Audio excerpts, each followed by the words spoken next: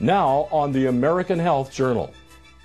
Surgical methods for hip replacement are evolving continually, helping patients get back on their feet quicker than ever. Dr. Stephen Gausewitz of Hoag Memorial Hospital Presbyterian in Newport Beach discusses the newest developments. A lot of patients will come to the office thinking they have a problem with the hip, and they'll point to their buttock or the back of their leg and pain shooting down to their foot, and their chief complaint will be that their hip hurts.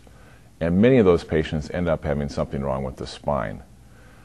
True hip pain, most of it is actually in the groin, and it radiates to the thigh and also to the knee. In fact, some patients, their chief complaint is pain in the knee, but there's nothing wrong with their knee, and you move their hip around and it's stiff and painful. So typical hip pain is in the groin and goes to the thigh.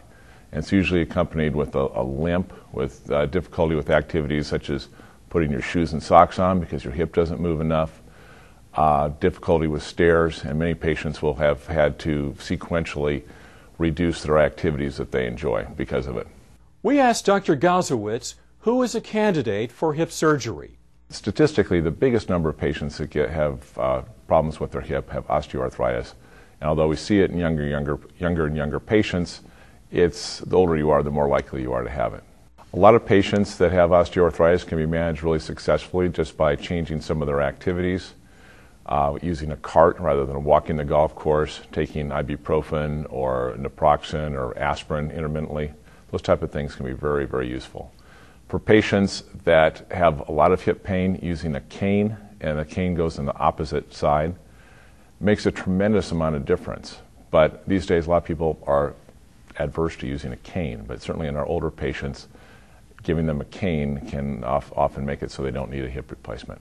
But there's a bunch of medications that are useful, like just over-the-counter ones that I mentioned. There's prescription anti-inflammatories. Losing weight can be helpful.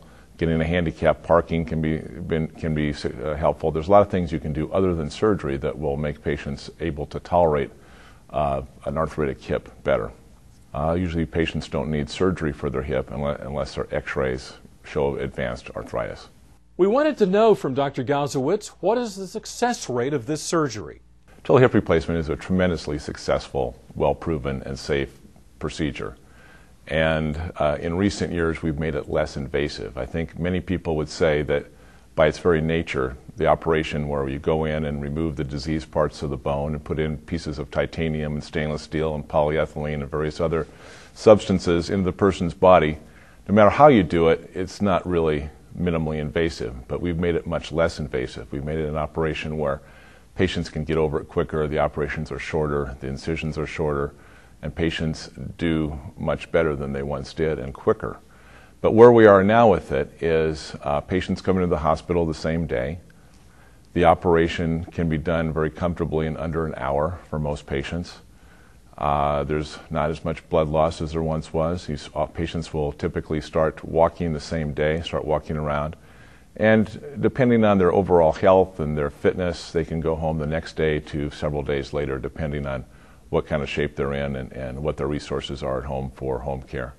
Certainly patients who are older and have a lot of other things going on with their health, some of those, on the other hand, will go to a rehab facility for a while, but kind of depends on the patient's needs. But a younger, more active patient with just a bad hip will often go home the next day and recover from it extremely rapidly.